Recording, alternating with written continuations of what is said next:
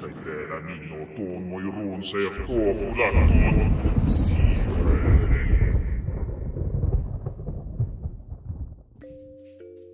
Right, so this is just a fun little project I thought I'd have a go at while I work on my spoken ancient Greek.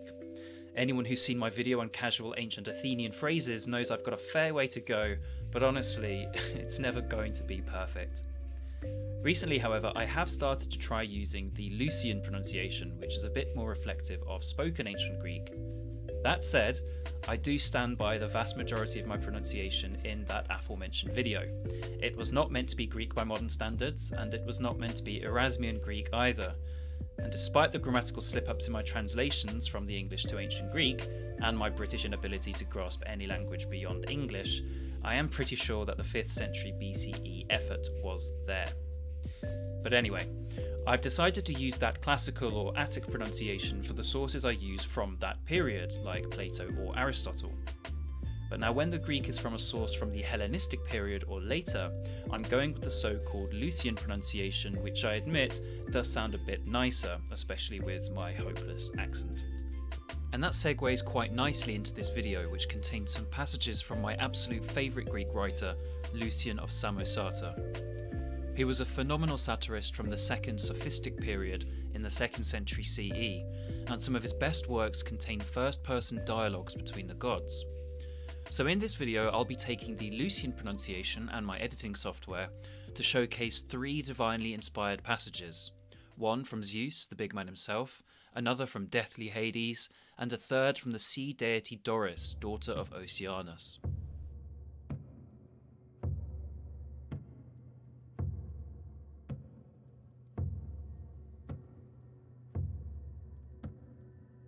Setting the scene for the first speech, we fly to the peaks of the Caucasus mountains, where the titan Prometheus is chained to a rock.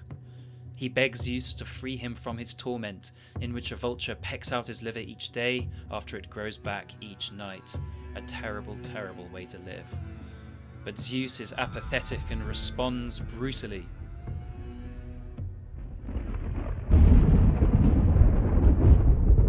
Zeus, het reën van Dennis Bellas Echola, tot het haftige gehullum bergavales, en die kiemen på hekaidagen gåmen monon kirestaito hema, elaitus of lämmökset so ruutestai, en fontoi Hermes so etusam prokus eplassas, kaita kuure eklepstas, kaita naiset liniuiesas, hamen vargen exepateses, en heno meatu on trionosta pimelääkivön venä parafis, kai teillä niin on tuon moi ruunseef tuofulattuun,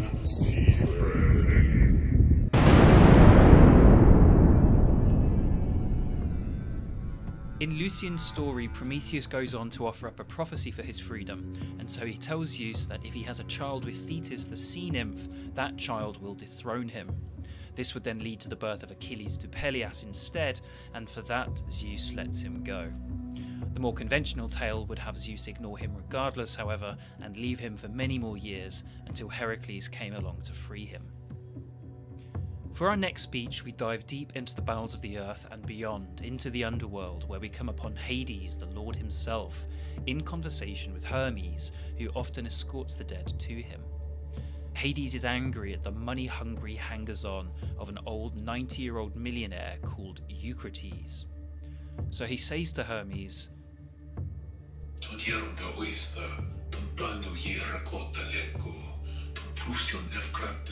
och beides med ukisin, hoi tot kleron te therontes pentakis murioi.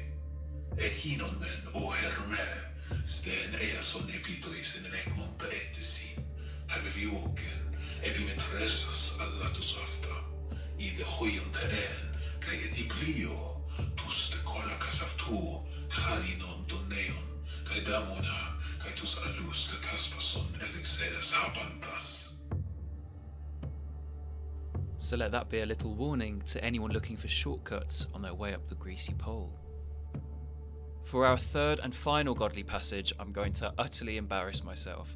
This comes from Lucian's Dialogues of the Sea Gods, the Dialoghi Marini, where we take a plunge into a conversation between Doris, one of the Oceanids, and her daughter, the Nereid Galatia. Galatia has attracted the attention of none other than Polyphemus, the Cyclops Odysseus would famously come to blind. But before that happens, he's currently trying to woo Galatia with music and gifts, and Doris is really taking the piss out of her daughter for just how terrible the Cyclops courting is. Siopa o Galatia, e cusamen haftuo atonto sopote coma se proene pise, Aphrodite file, ondon antison casne edoxe, kai aftete hebectis huia, cranion elafuium non tuon sarcon, kai tamet cerata pechis husperesan, psychosas ta afta kai enapsas ta nefra, ude colocit peritrepsa se meliodi amusonti kai apodon, allo men aftos boon, allo te heliura hupechi, oste ude catachinton nielota e dynameta, epito erotico echino asmati, emen gare ho ude apocrinesta erto, ethelen hytto lallosis abruchumeno, al hes kyneto ifania mimumene trachian oden, kai cataielaston. Eferedeho e peraskosen kai sancalais aturmation, arctus sculacato lassion aftoi proseuicota. Is un uk anftonesia soi o Galatia, soi utu eras tu? Poor Polyphemus. He never had much luck in these myths, did he? Galatia was already in love with a mortal man, Achis, who eventually became an immortal river spirit, while Polyphemus ended up blinded and humiliated. And how lucky are we that Brad Pitt's hair can almost pass as a sea nymph here? So there you go, 3 far from perfect passages in Lucian Greek spoken by the gods themselves. And although this video unfortunately didn't pass the Bechdel test, I do hope you still enjoyed. Thanks for watching.